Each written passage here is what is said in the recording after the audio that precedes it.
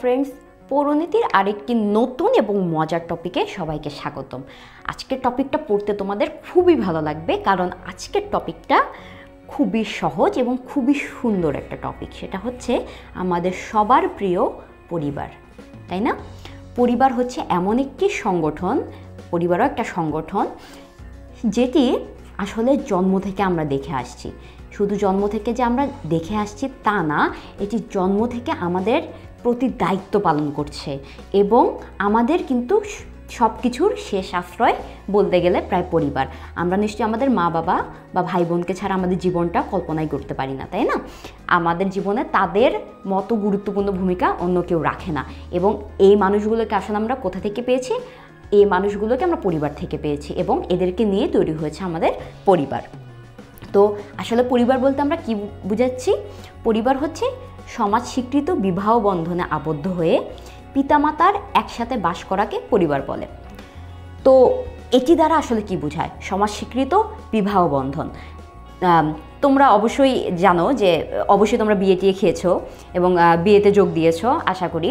তো সেখানে তোমরা নিশ্চয়ই দেখেছো যে খুব ধুমধাম করে একজন নারী এবং একজন পুরুষের বিয়ে হচ্ছে এবং তারপরে কিন্তু তারা কিন্তু পরিবার গঠন করছে। অর্থাৎ এমন একটি বিবাহ পদ্ধতি যেটি সমাজ স্বীকৃত, সেটি হচ্ছে এক এক সমাজে কিন্তু এক এক রকম।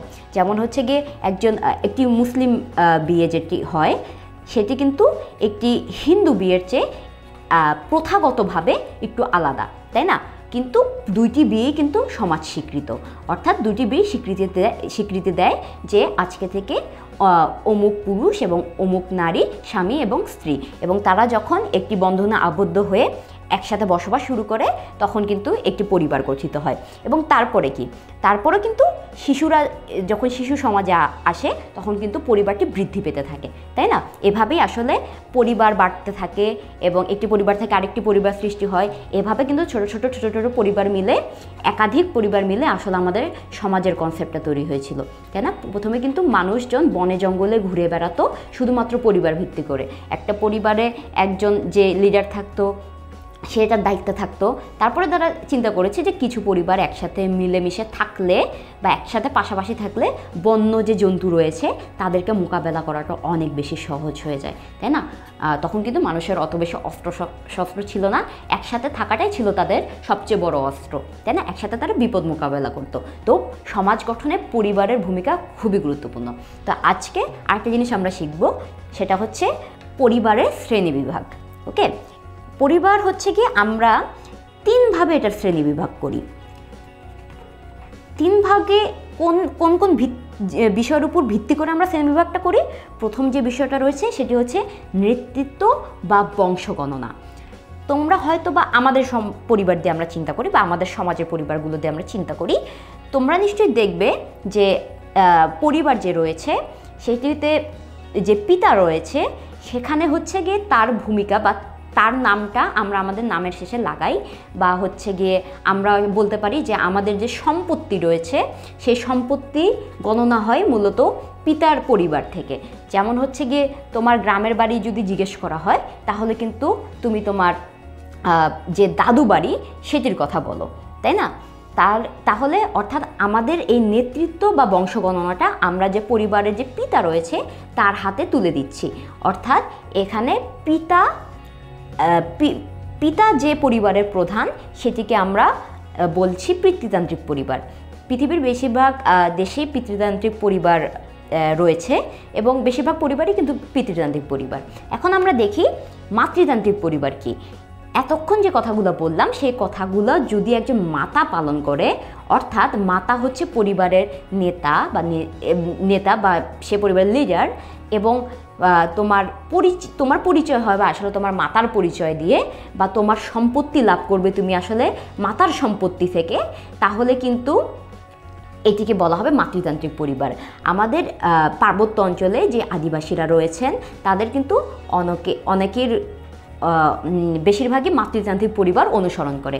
এই যেমন গারো যারা রয়েছেন তারা কিন্তু মাতৃতান্ত্রিক পরিবার পরিবারে জন্মায় এবং সেই ধারাকেই অনুসরণ করে। ওকে, আর দ্বিতীয় যে বিষয়টা রয়েছে সেটা হচ্ছে 2 নম্বর ভিত্তি পরিবারের, সেটা হচ্ছে কাঠামো। কাঠামোটা তোমরা আমাদের নিজেদের পরিবার দিয়ে আমরা বুঝতে পারবো। এই কাঠামোর উপর ভিত্তি করে পরিবারকে দুটি ভাগে ভাগ করা যায়, সেটা হচ্ছে একক পরিবার প্রথমত, দ্বিতীয় হচ্ছে যৌথ পরিবার।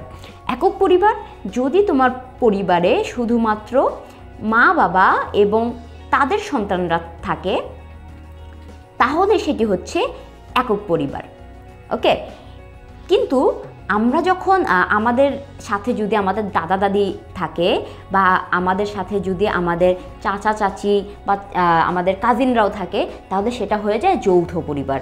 অর্থাৎ পরিবারের সব সদস্যরা একই সাথে বসবাস করা এবং একই সাথে তাদের জীবনযাপন করা, এই বিষয়গুলো যৌথ পরিবারে হয়। আর যৌথ পরিবারগুলো ভেঙে বর্তমান সময়ে একক পরিবারের সংখ্যা বেড়ে যাচ্ছে। তার কারণ হচ্ছে গিয়ে যৌথ পরিবারগুলো বেশিরভাগ সময় গ্রামে চাষাবাদের জন্য অনেক সময় অনেক বেশি মানুষ প্রয়োজন হতো, তখন মানুষজন একসাথে অনেক বেশি থাকতো। কিন্তু এখন চাকরির সুবিধাটা শহরে বেশি হয়ে যাওয়ায় এবং চাকরির মাধ্যমে আয় করাটা বেশি সহজ হয়ে যায়, সবাই চাকরির দিকে ঝুঁকছে চাষাবাদ ছেড়ে, তখন দেখা যাচ্ছে পরিবারের কিছু অংশ ভেঙে যখন শহরে চলে আসে তখন এই শহরে আসা মানুষগুলো মিলে একটি একক পরিবার তৈরি করে, রাইট? তৃতীয় যে বিষয়টির উপর ভিত্তি করে পরিবারের শ্রেণী বিভাগ করা হয় সেটি হচ্ছে বিবাহ রীতি। বিবাহ রীতিটা হচ্ছে এরকম, সেটি হচ্ছে তিনটি বিবাহ রীতি রয়েছে। একটি হচ্ছে একপত্নিক, আরেকটি হচ্ছে বহুপত্নিক বা 3 নম্বরটা হচ্ছে বহুপতি। একপত্নিক পরিবারটা কি? একপত্নিক পরিবার হচ্ছে একজন স্বামী এবং একজন স্ত্রী মিলে যে পরিবার। আর আমাদের বেশিরভাগের পরিবারই হচ্ছে একপত্নিক পরিবার, বা পৃথিবীর বেশিরভাগ পরিবারই এখন এভাবে চলছে। আর দ্বিতীয় যেটা হচ্ছে সেটা হচ্ছে বহুপত্নিক পরিবার। বহুপত্নিক পরিবার দ্বারা আমরা কি বুঝাচ্ছি? একজন স্বামী থাকবে, এটা একটু ভালো করে মাথায় রেখো, একজন স্বামী এবং একাধিক স্ত্রী।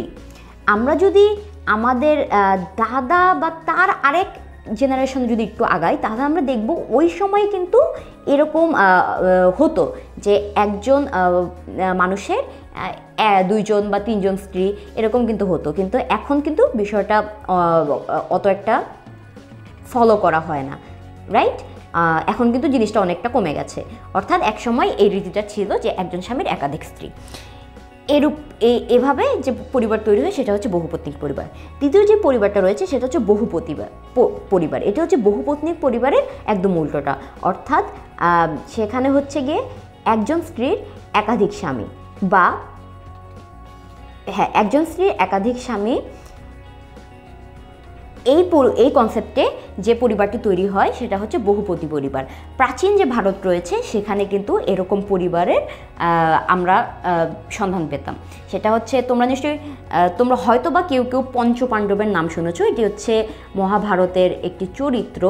সেখানে কিন্তু পঞ্চপাণ্ডব অর্থাৎ 5 ভাইয়ের একজন স্ত্রী ছিল।